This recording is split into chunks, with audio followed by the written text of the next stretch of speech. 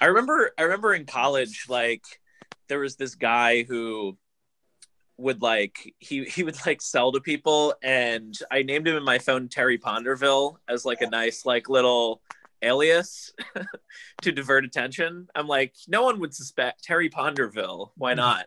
Where did that name come from?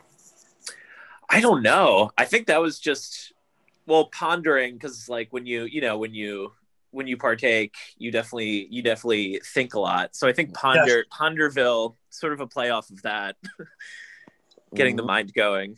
I usually stuck to colors with my dealers numbers. So it'd be like Jack Green, John White, Jack White, Shawn Steve White. Brown.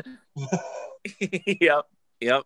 Just the your Roy G. Biv's spectrum. keeping it in that zone, right? Tim Violet.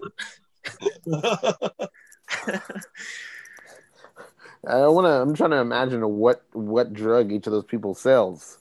By the time you get into Violet, are you in ecstasy? Are you in shrooms? Are you? Oh, that's a good question. Barbiturates? I just in my phone, I just put the person's first name and then drugs. Drug. Yeah. Shawn's right to the point. You're not wasting any time. It's like Bill Pot. Yeah. Harry drug. Yeah.